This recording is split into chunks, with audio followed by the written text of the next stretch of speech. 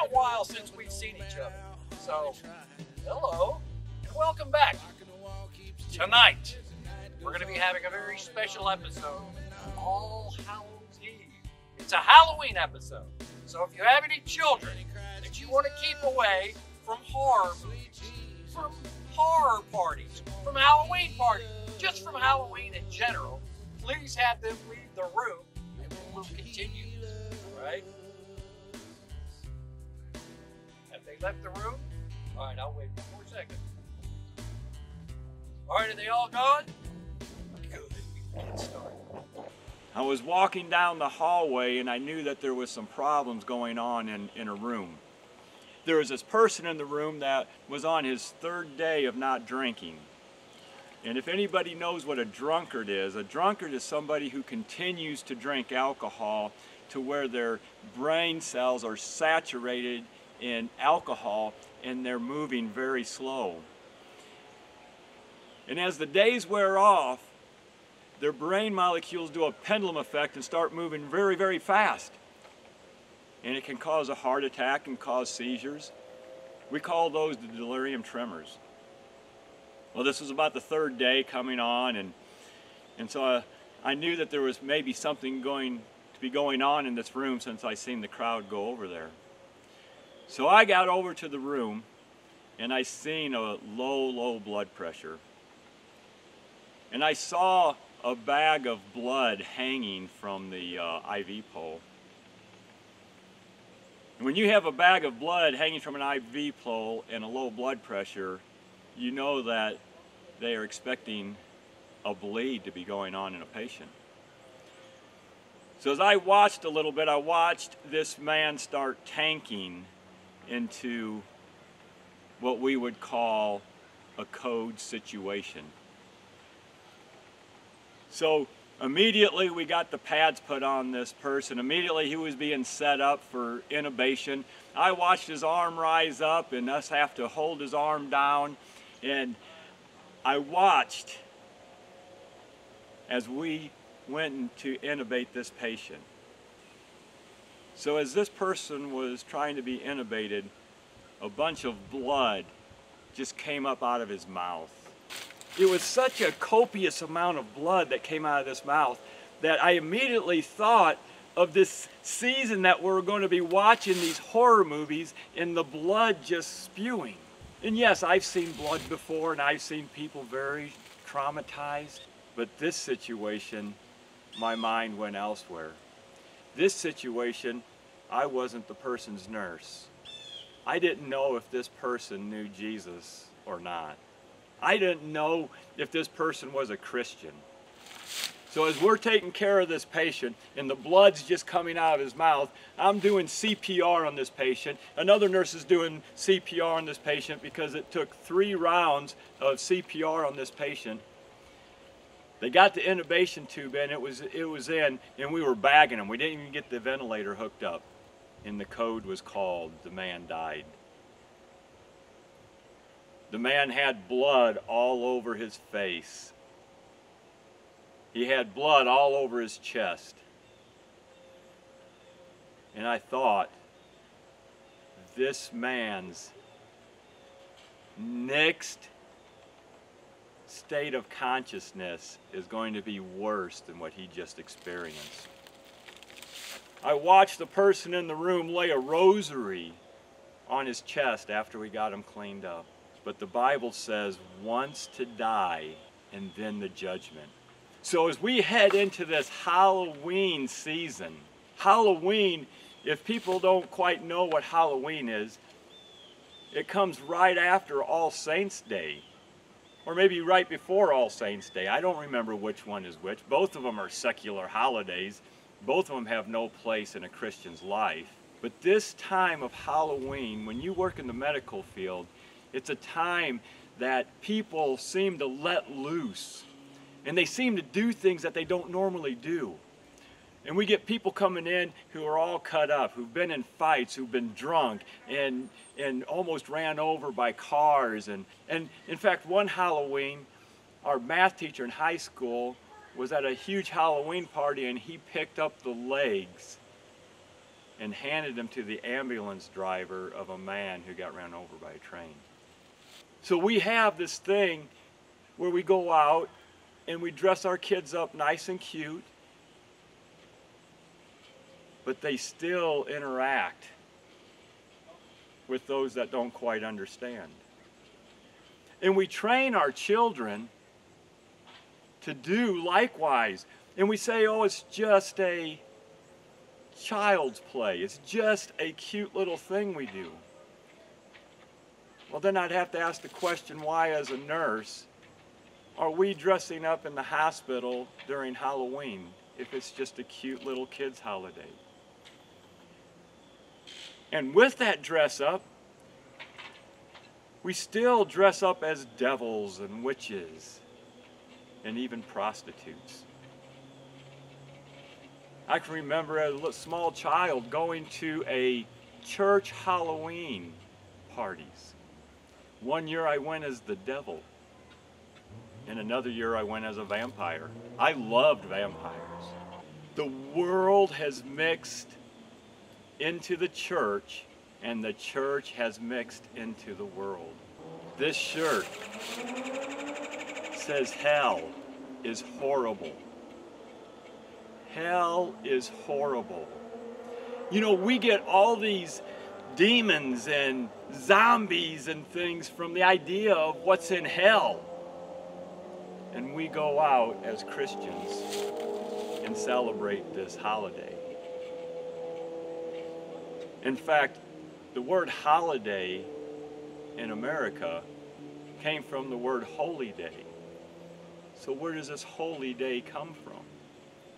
I'm going to let you do your own research on what and where Halloween comes from. The trick or treat, where did that come from? But more importantly, I want to ask you as Christian parents, what are we doing with our children? What are we allowing our children to do when they go to school? Now you could say, they could bully my child for standing up for righteousness. But didn't Jesus say that we're going to be persecuted because he was already persecuted? Doesn't the Bible say, what does godliness have to do with the ungodly? What does the righteous have to do with the unrighteous? Are we going to believe the Bible? Are we going to be doers of the word and not just hearers of the word? Are we going to celebrate Satan trying to defeat Jesus at the cross? Are we going to celebrate the beaten body, the torn flesh, the Jesus that was put into the grave and not risen? Are we going to be celebrating death? Didn't Jesus say he was the light of the world? In him was life. So I'm coming to you today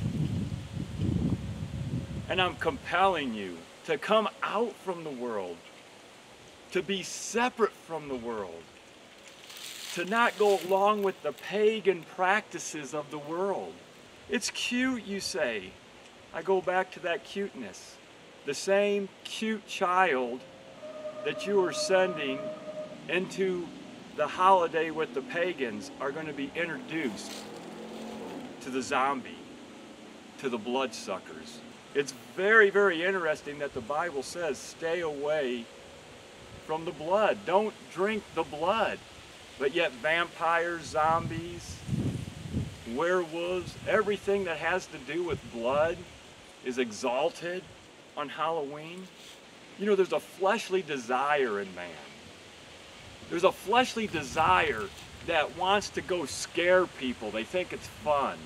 There's a fleshly desire to hide in a coffin and as people walk past, open it up and say boo. And then we all cheer. And I'm going to tell you that's a fleshly desire, but Jesus said that the flesh cannot please God. Am I saying I'm taking away some of your fun? Well, the Bible strictly says the deeds of the flesh are lying, sexual immorality, stealing, reveling, drunkenness. All these things the flesh loves. Paul in the book of Romans says, those things I do, I should not, and those things I should do, I do not. Does that mean you continue in your sin? Paul tells us to walk by the Spirit so we do not fulfill the lusts of the flesh. Christianity is not taking fun away. So how many of us who watch horror films in our youth, how many of us have nightmares? How many of us still going through a dark alley have memories of what goes on in that horror film? If we're out on our grandpa's farm and we go to the work shed with all the knives and the saws, how many of us have a thought in the back of our head of all the stupid people that go into those buildings when the killer's on the loose? How many of us have woken up from dreams and saying, where did those come from? Those things hang on to us. Those things are implanted in our mind. And unless God miraculously takes away our memory, those things are implanted there. Your little child who is going to go through the streets are going to see blood. They're going to see guts. And if they're close to what you call a pub crawl that's going on during that same time, they could actually see men dressed up as penises and women dressed up as vaginas.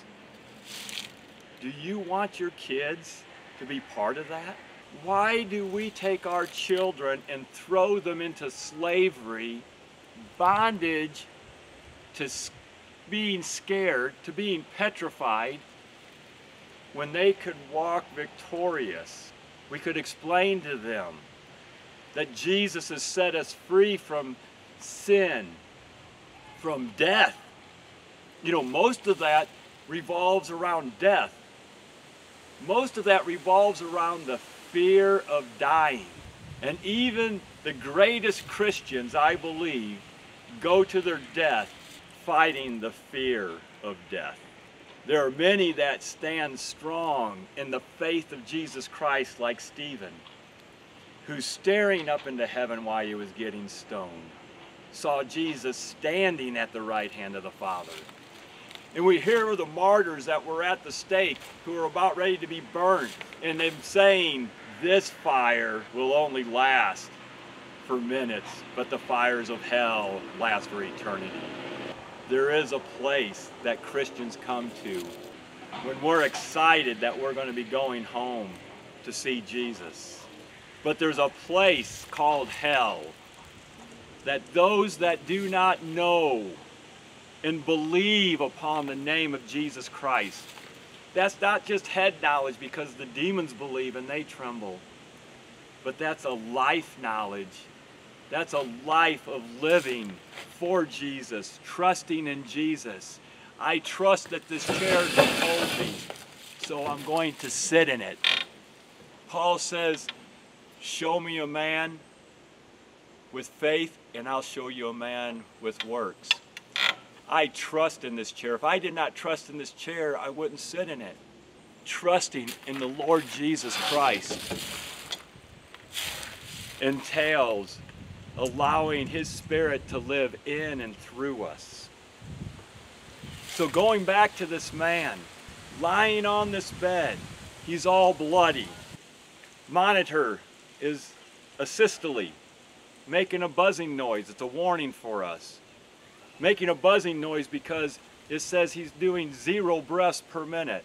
He's pale, he's cold, and we have to clean him up because his family's going to come in to see him. And all I can think about is this man opening his eyes in eternity, wishing he could go back even to that point where he's raising his hands up before we put the paralytic in, knowing that this tube is going to go down his throat. All I can think about is this man opening his eyes in hell and being like the rich man begging for a drop of water. All I can think about is the torments that the Bible talks about and this man being there. It's a hard situation.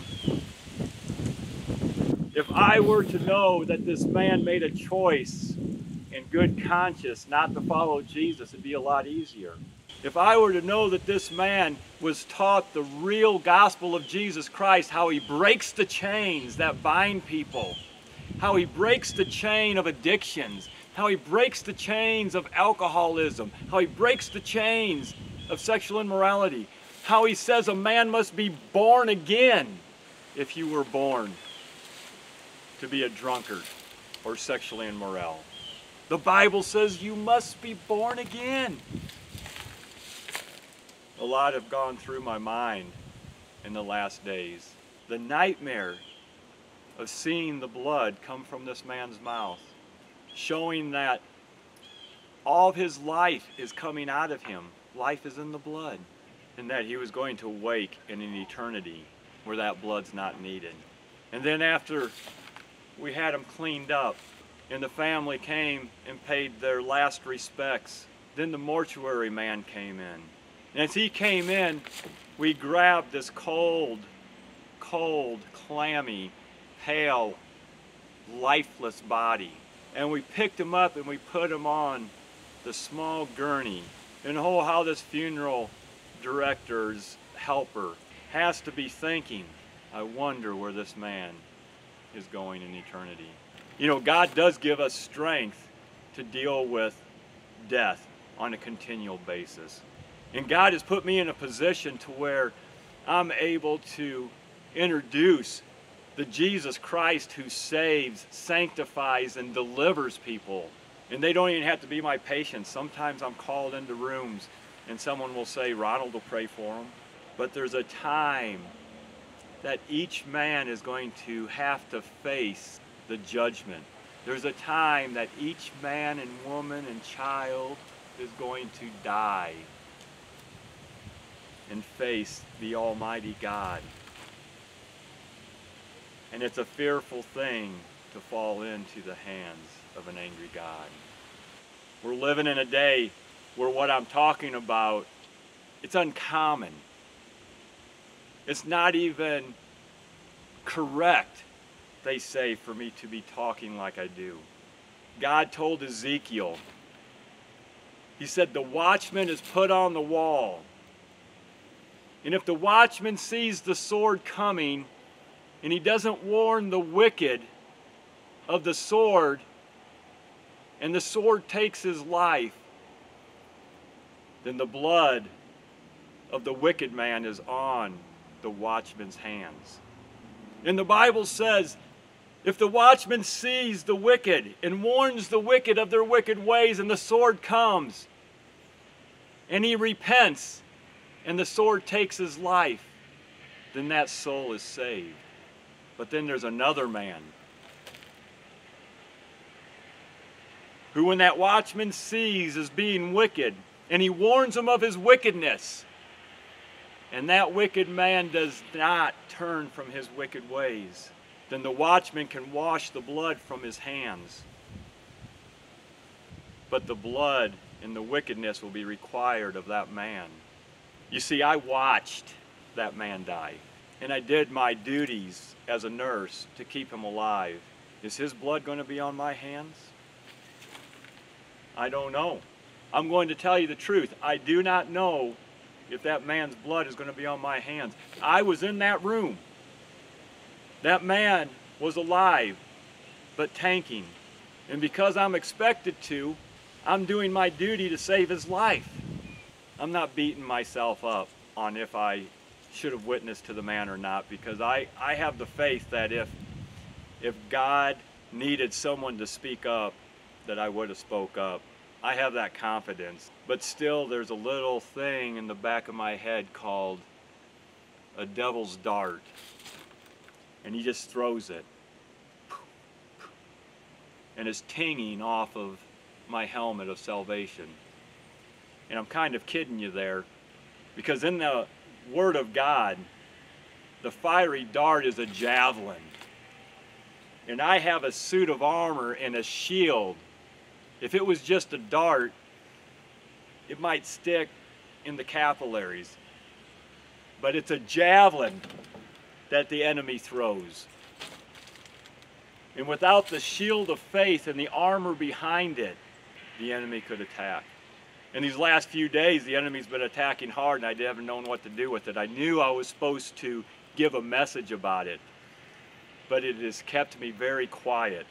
I've been a little bit on the outside because God wants me to tell you that if you don't warn the wicked of their wickedness, their blood's on your hands.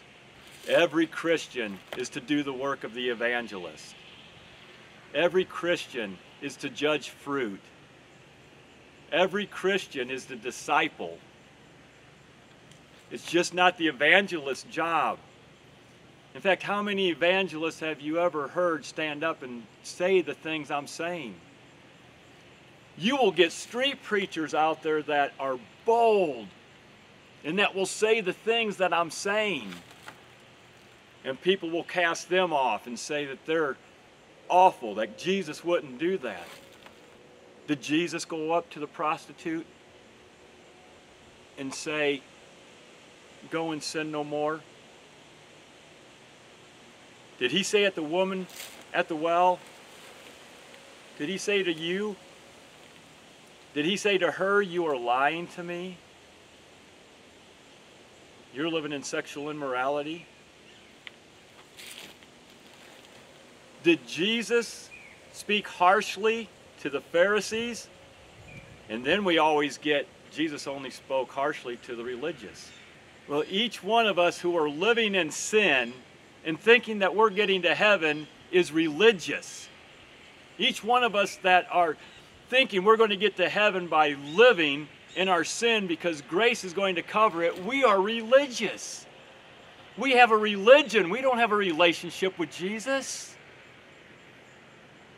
We don't have a relationship that says, "Jesus, live in and through me." We have a religion that says, "I'm saved by grace." And Paul even says, "Should I sin that grace may abound?" And he says, "God forbid." And even in your other translations it says, "May it never be." So I want to encourage you today. I want to encourage you today to think about what you have seen in this video. To think about the horrors that you have just seen in your thought process of saying, "I appreciate him telling me to get my kids out of here." Then I want you to think about sending them out this Halloween. When I was in Bible college, we spent Halloween praying for the lost, interceding for the lost. We spent Halloween interceding that the demons that are allowed to come out and live in through people wouldn't be allowed to do damage. What are you going to be doing this Halloween? And more than that, what are you going to do about the sin you're living in, or the sin that your neighbor's living in, or your children is living in? Are you going to warn them, or are you going to sit back and say it's all cute? It was a sobering show today, but hell is horrible. I want a nation to be blessed by God, and the only way we can do that is to exalt the name of Jesus, to lift his name high, to say, "Jesus, America needs you." Didn't I tell you that this was going to be a special episode? That was pretty wild, right?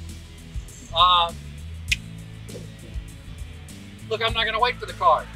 Look, we here at the Hub, we here at Anchor Ministries, we shoot live. Yes, a car just drove by. You might even hear somebody drive by and call me an idiot. But that's all right, because we're going to keep it on camera, because we keep everything fresh here until we don't. But right now we are. Again, I just wanted to tell you, see all the horns, what's going on down there? Not answering. But anyway, what I want to tell you is, we here at Anchor Ministries truly believe in sharing the gospel. And I don't know if you know this, but only 2% of Christians go out and share their faith.